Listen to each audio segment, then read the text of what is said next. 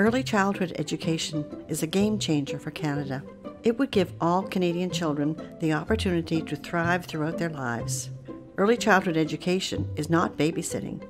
It is play-based learning in a nurturing environment with experienced educators.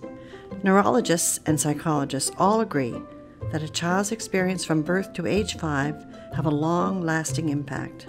During their first 1,000 days, a child goes from seeing and hearing, smelling and tasting, to walking and talking. The second 1,000 days, ages 2 to 5, the preschool years, is a prime time for learning. ECE promotes language and thinking skills, as well as physical, social, and emotional well-being.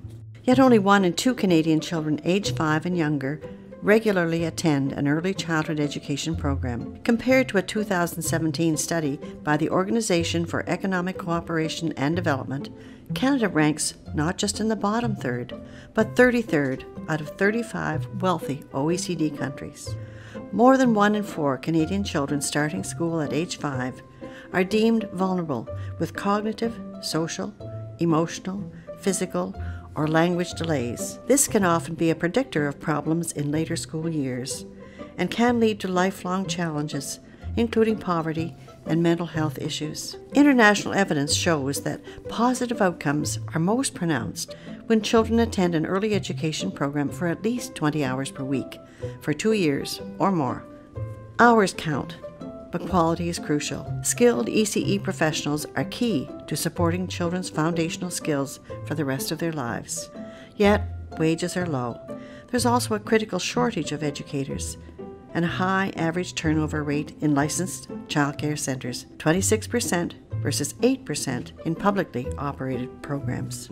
A strong infrastructure for ECE would lead to higher pay, better quality applicants, and help professionalize the early childhood workforce. Our goal is to move Canada towards ECE for all children. Specifically, our early years study report calls on the federal government to invest an additional $8 billion per year in ECE. The additional funding would be achieved by an increase in investment of $1 billion per year until the shortfall is covered. The figures are big, but so are the payoffs. If enrollment matched the OECD average of 70%, an additional 58,000 women would enter the workforce.